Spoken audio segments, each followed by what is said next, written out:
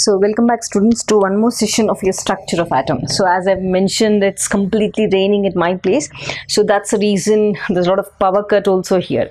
So that's why I'm just explaining it on the paper. So once everything is fine, I'll be back onto the board. So here today we're going to learn about electromagnetic spectrum. So what actually is electromagnetic spectrum? So when I have to define electromagnetic spectrum, just see. So we very well know light is a form of energy, isn't it? Right? And that what we did study, we said it's going to possess wave nature, and when it has wave nature, what are going to act? Both the electrical field as well as the magnetic field are going to act perpendicularly on the light.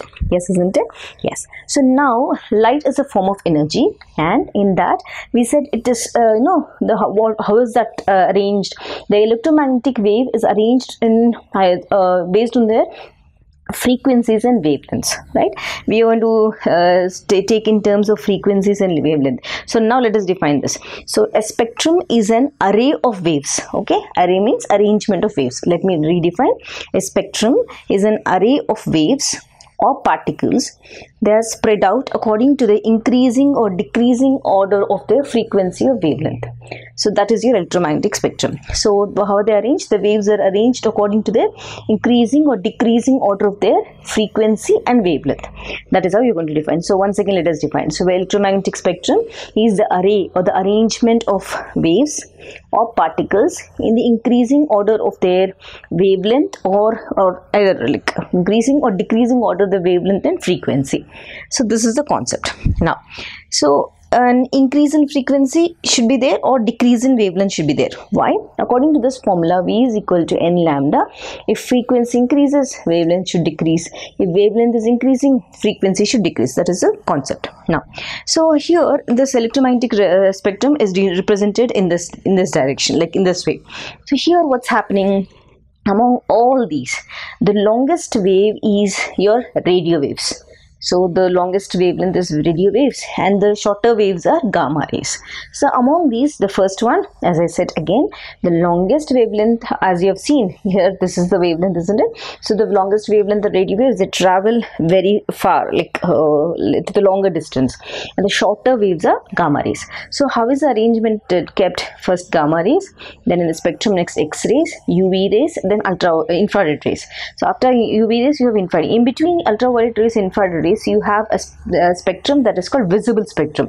This is where we can see, and we have all the 7 rainbow colors present in the visible spectrum. So first comes gamma rays, next X-rays, then ultraviolet rays, then visible spectrum. In that we have again VIBGYOR colors. What does this stand for? It stands for violet, this stands for indigo, this is blue, this is green, this is yellow, this is orange, and this is red. Yes. So after your visible spectrum, next follows your infrared spectrum. Fine.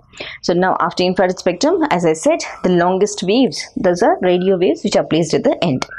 So this complete array, or this complete array means arrangement. So what did I say? Array means arrangement. So this complete arrangement of waves, what did I say? Either based on the increasing frequency or decreasing wavelength is called electromagnetic spectrum. So once you learn the electromagnetic spectrum, fine, here you're mentioning the wavelengths also, right? In some you'll be mentioning the frequency. So now next important concept, first you should remember the definition, then you should remember about the arrangement of the waves and up spectrum, and next important thing is when you're speaking about visible spectrum, you should also add a point saying that the visible spectrum ranges from 400 nanometers to 700 nanometers. This is about your electromagnetic spectrum. Now let's come back and learn about continuous spectrum. What is that? After you study electromagnetic spectrum, let us write the word continuous spectrum. Now what actually is this continuous spectrum? Let us see. So here for understanding the continuous spectrum, what should you have? Basically you should have a white light. Okay, yes, fine. So in that white light, first of all let us draw. Now I am taking a narrow beam of white light. So what actually is this white light? White light is a radiant energy, isn't it? Yes, it can be like the source of white light can be sun, or it can be any incandescent lamp. So what am I going to write? First I am going to take white light. This is the first important thing. So from where is the white light coming? White light, the source is at the sun, or it can be incandescent lamp. Incandescent lamp. Fine. Now what does it contain? This white light contains light waves. So these the light waves, what would be the range of light waves? They're going to range from 4000 angstroms to 8000 angstroms. This is the thing.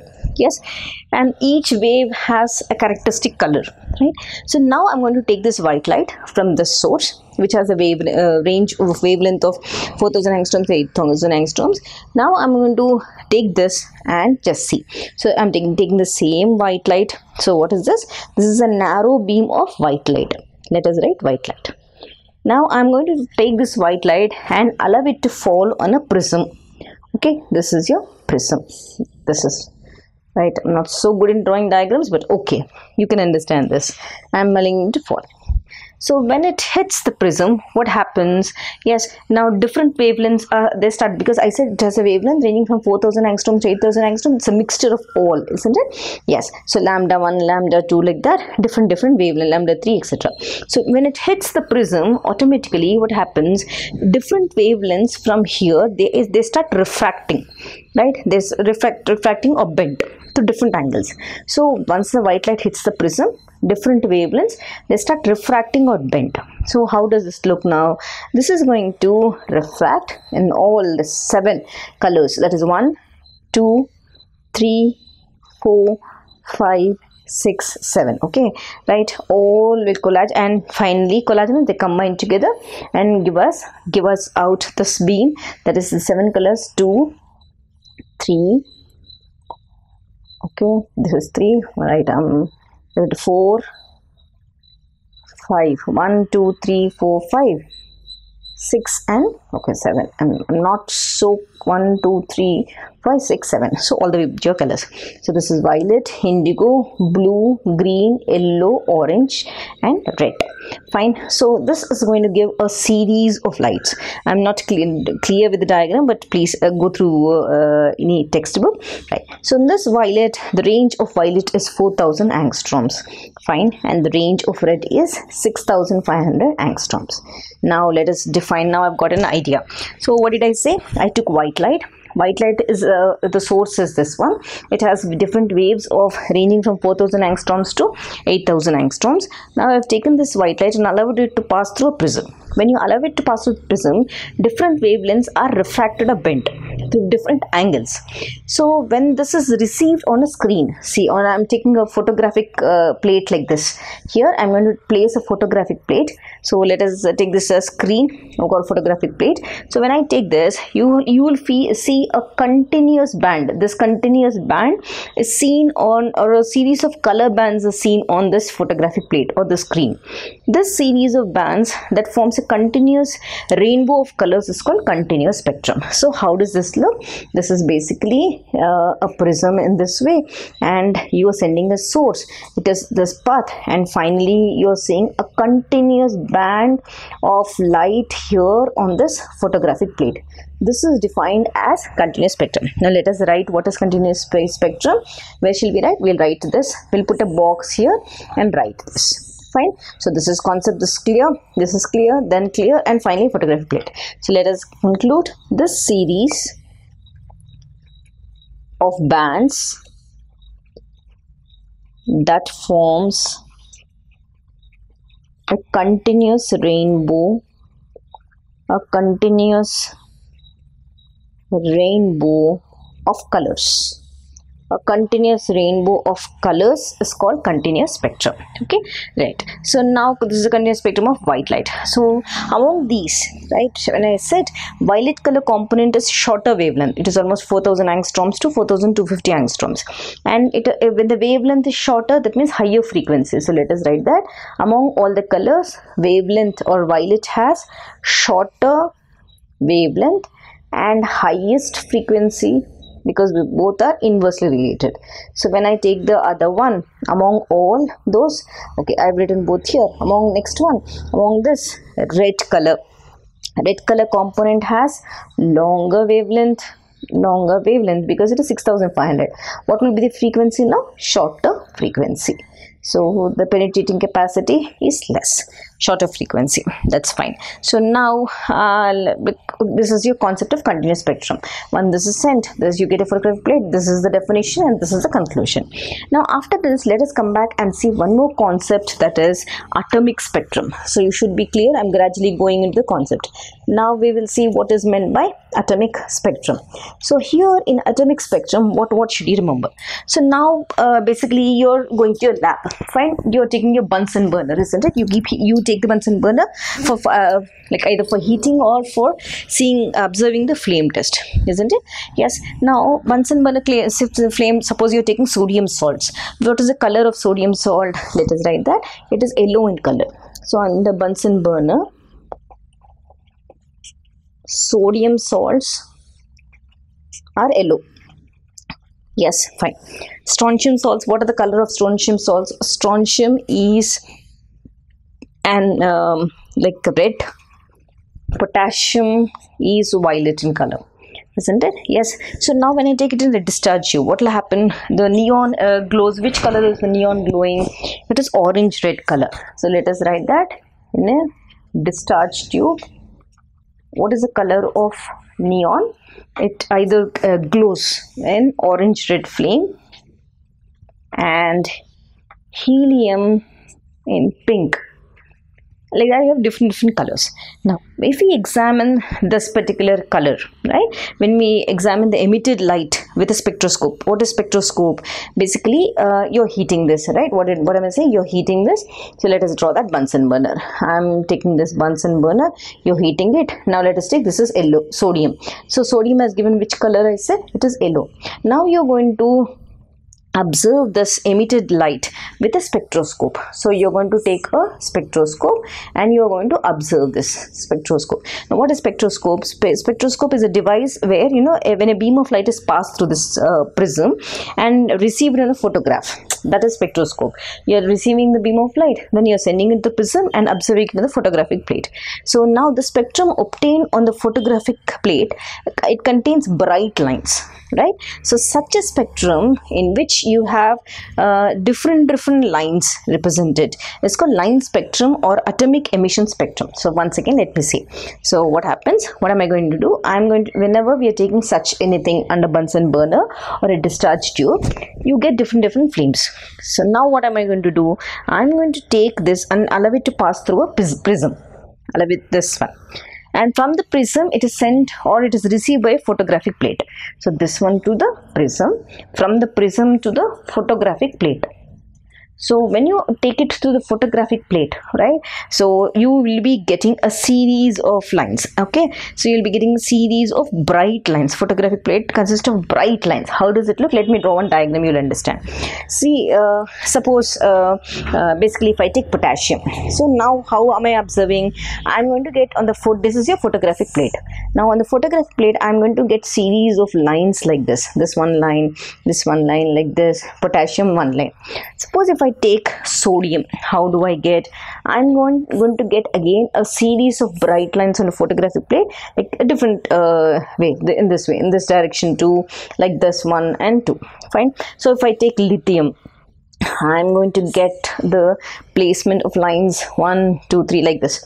You know, they're spaced in different ways. You see, get series of bright lines, right? Now suppose if I take hydrogen, right, hydrogen, when I see this in the photographic plate, I'm going to get, see here, some are closely placed like this. One is here, one is here, one is here, and one more here. Fine. So this is ranging from 3500 to 7500. So like this you'll be getting a series of light. Fine. So now what actually, how am I going to define? Just let us see, let us define atomic spectrum or atomic emission spectrum. Let us write. I'm defining atomic emission spectrum. Atomic emission spectrum. Okay. Let us define this, or you can also call it as line spectrum. So I'm repeating, just keep noting it how to write. So line spectrum, atomic emission spectrum is from where do we get? From the white light onto the prism, from the prism to the photographic plate. Now define. So atomic our emission spectrum is defined as a spectrum, okay, in which each line represents a specific wavelength or wavelength of radiation which is emitted by an atom is referred as line spectrum or atomic emission spectrum. Once again, let me define. Atomic line spectrum or atomic emission spectrum is defined as a spectrum in which each line represents a specific wavelength. Each line represents a specific wavelength of radiation. From where is it emitted? Emitted by an atom. It's referred to as line spectrum or atomic emission spectrum. Fine. So now when white light is, like, basically when we speak about white light is composed of all visible wavelengths, isn't it? Contains the wavelengths all from starting from 4500 to 7500. So when it is passed through cool vapors of elements, there are certain wavelengths which may be absorbed. So these absorbed wavelengths, they are found missing in the spectrum. So such is called atomic absorption spectrum. So let us write one more. Now atomic emission spectrum, hope you have understood. Now we'll learn a concept called atomic absorption spectrum, or we can also call it as simply absorption spectrum. Absorption spectrum. Okay. Yes. So what actually is this? Just now I said. So basically when you're taking your white light, fine. White light, as I said, same thing I'm repeating for you all to understand. Now I'm taking white light, and this white light contains, all wavelengths, all the visible spectrum, isn't it? Yes. So when I take this white light and when I pass these through cool vapors of an element. Now they're in cool condition as cool vapors, fine. There's certain wavelengths which may be absorbed.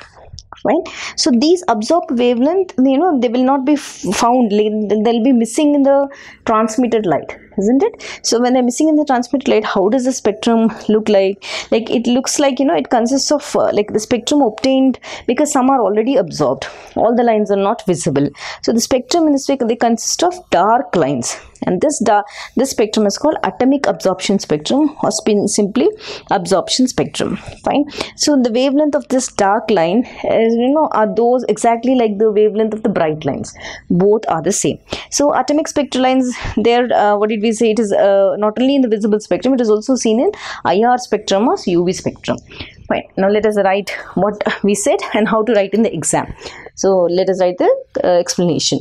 When white light, so it contains all visible wavelengths. It contains waves of all visible wavelengths. Fine. Wavelengths. What is this done? It is passed through cool vapors of an element.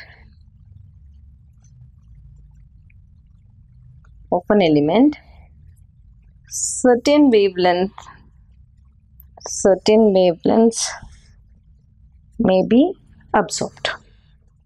Okay. Yes. So now what will happen? These absorbed wavelengths,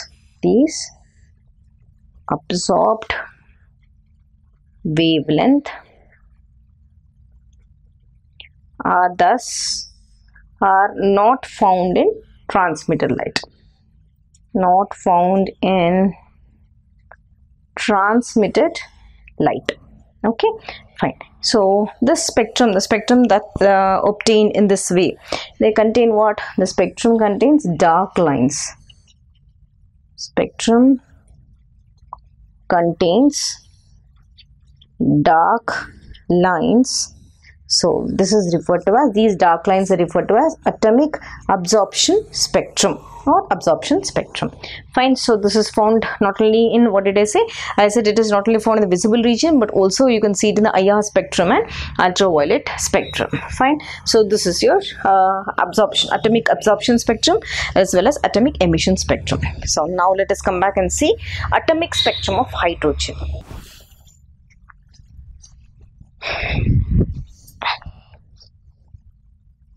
Yes. So now I've got the basic thing. Now let us start with the concept. Right. So here in atomic spectrum of hydrogen, first of all, in 1884, right? 1884, J.J. Balmer J.J. Balmer observed, like what did he observe? He observed 4 prominent colored lines. So he has observed, first important thing, 4 prominent colored lines. So where did he observe? In the visible hydrogen spectrum. So in the visible hydrogen spectrum, hope you would have understood. I told you how are these sent, how do we get. So what are they? The first one which he observed is a red line. The red line, wavelength of this is, lambda is 6563 angstroms. 63 angstroms. This was the first line. The second line was a blue-green line. So blue-green line, the wavelength of this is 4861 angstroms. Then he observed a blue line. This is blue-green, this is a blue line. In that, the wavelength is 4340 angstroms.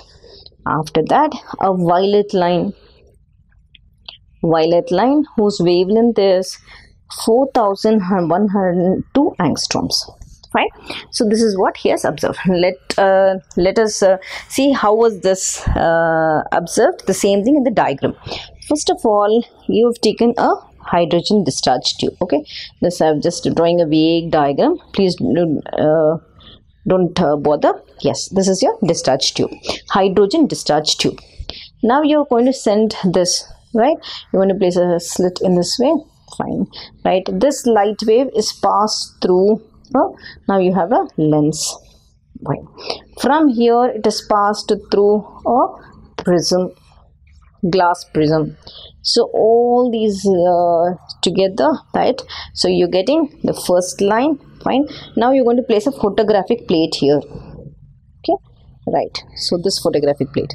The first line which you observe, what did we write? We have written 6563 angstroms. Now the second line which is observed is 4861 angstroms. Now the third line observed is 4340 angstroms.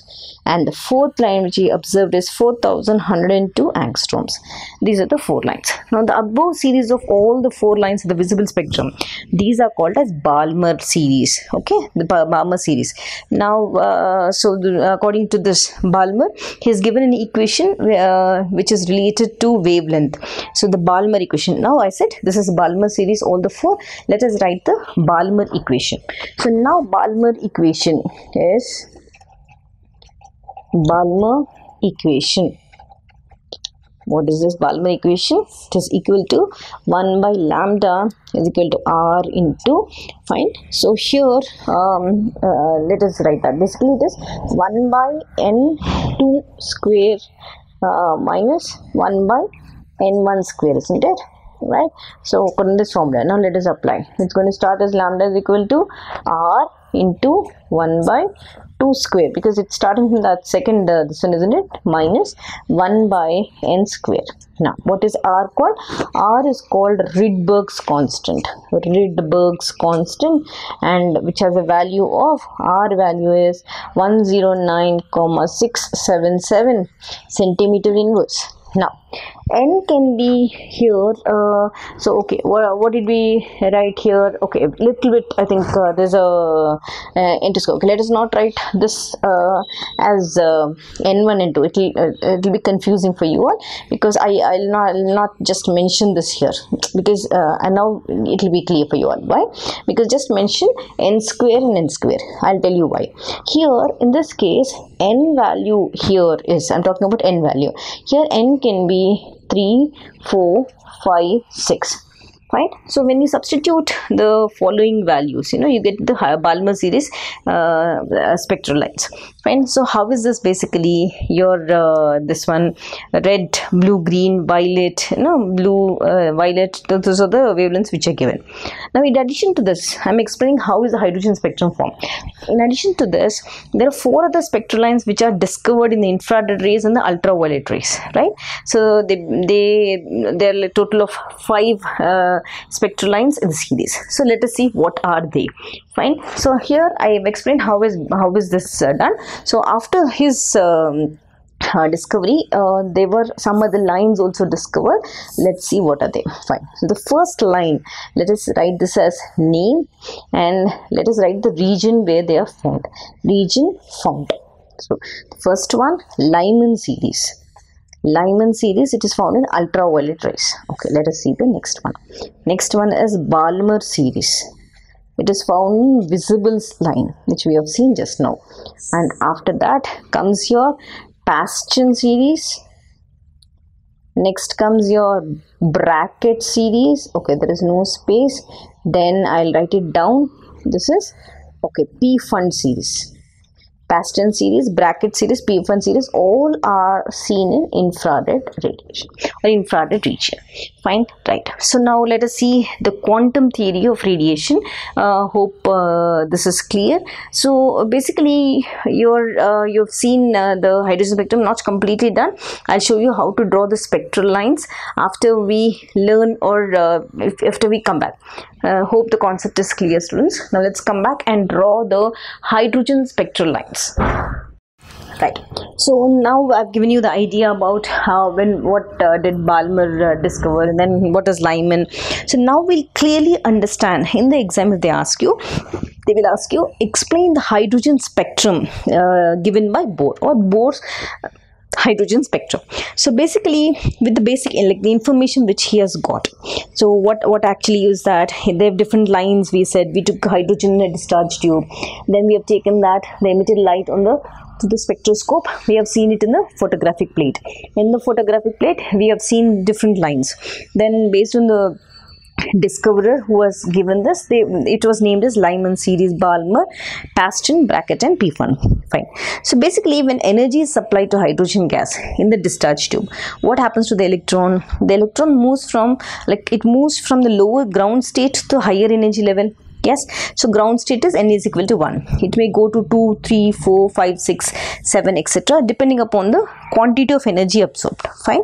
So from these higher energy levels, the electron again returns, and it by jump, it's going to jump, and it can return to the lower energy level, isn't it? Yes. So in doing so, what does it do? The electron starts emitting excess energy in the form of photon. So from the ground state, it has absorbed energy, has gone to the excited state. From the excited state, it's going to drop down by releasing or emitting photons. Fine.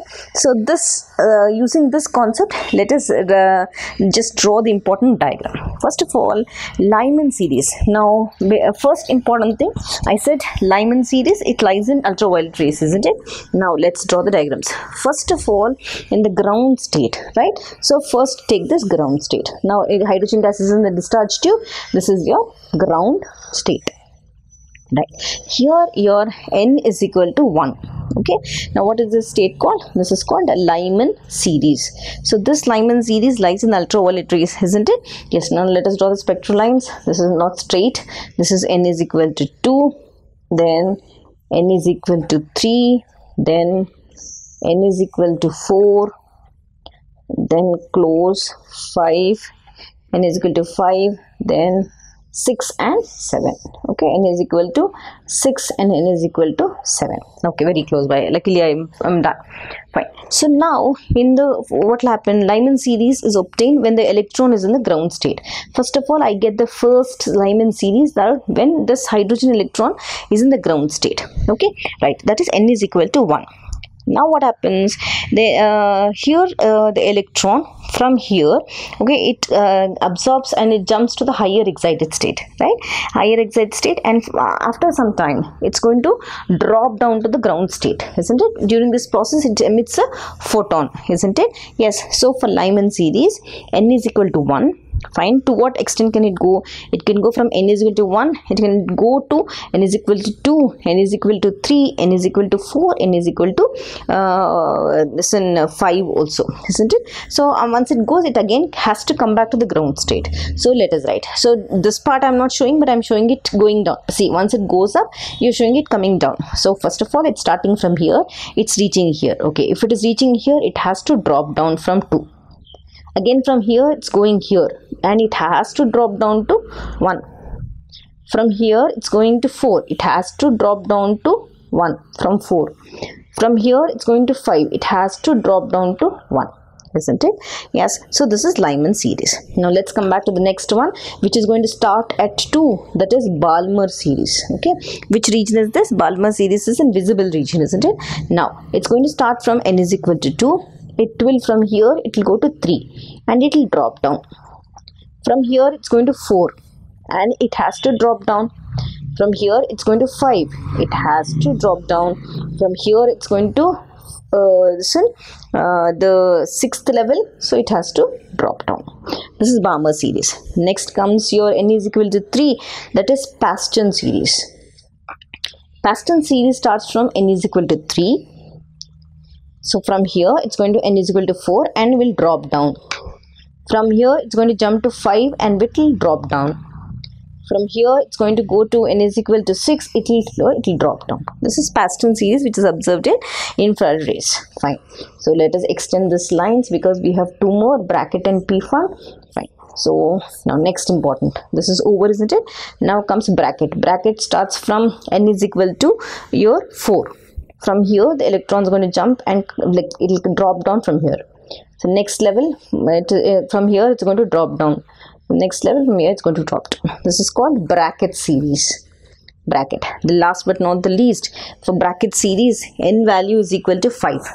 So n value from 5 it will go to 6. It will drop down, and the last one it can go to 7 also. It will drop down. This is your p-fund. Okay, p-fund series. Fine. So what actually did I just now tell you? I've given you a clear explanation about the spectral lines. Now let us write in the form of a table. Okay. Yes. So we have seen the spectral lines of hydrogen, isn't it? From it has excited from the ground state to the higher excited state, and we have drawn different spectral lines. Now let us tabulate this in a table. So what actually did we study just now? I said hydrogen, both hydrogen spectrum. We said we have a series of lines. In that, the first series of line, let us make a table. This is very important for your spectral lines. Even if you forget the diagram, at least you can draw this, you'll get marks. The first subheading would be series. This should be a series. Next would be N1. It's jumping to which level? N2. What is the region in which it is jumping, and this is the wavelength, that is lambda. So let us make the table. As I said, even if you forget the diagram, this will fetch you marks. Now the first series, the ground state series, is Lyman series. In Lyman, N1 is equal to 1. It will go and it'll reach, it can go from 1 level, it can go to 2, it can go to 3, it can go to 4, it can go to 5, etc. So the region which is observed is ultraviolet region, and here the wavelength ranges from 9000, not 9200, it is 920 to 1200 angstroms. Right, this is in angstroms. Now next one is Balmer series. Balmer series starts from n is equal to 2. So next higher level, from 1 to 2, from 2 to 3. It can be 3, 4, 5, 6, etc. This is observed in visible spectrum, and this will range from 4000 to 6000 angstroms. Next comes your Paston series. Okay, right, let me draw these lines. Paston series, because I need for 2 more. Paston series, bracket and p-fund. Lines are not straight, don't mind. Yes, so for the Paston series is going to start from 3. So next higher level, 4, 5, 6 and 7. This is observed in infrared region, and it varies from this is 6000, so this will be 9500 to 18750. Okay, right. So next comes your bracket series. So your bracket series starts from 4 and can go till 5, 6, 7, 5, 6, 7. Yes, so that's that. Then next, this is observed in infrared region. So now this is going to range from 19,450 to 40,500 angstroms. Last is the p-fund series. After 4 would be 5. It's going to jump till 6 and 7. So this is also observed in infrared region. So this ranges from 37,800 angstroms to your 75,000 angstroms. Fine. This is your concept. So let us see now. We'll see the explanation of spectral lines and visible region hydrogen atom. Hope this concept is clear. Fine. So these are the spectral lines. So simple. We have taken hydrogen atom, we have taken the discharge tube, we have sent an electric beam from the ground state, it has gone to the excited state with these a series of lines. So now I'm going to draw a diagram where it will explain, you know, spectral lines of hydrogen spectral lines of hydrogen visible region. Fine. Now here in this case, so basically here you have your hydrogen atom, isn't it? This is the nucleus which is there. Now it has different shells, isn't it? I'll draw a vague line, please don't mind. I am not good at diagrams.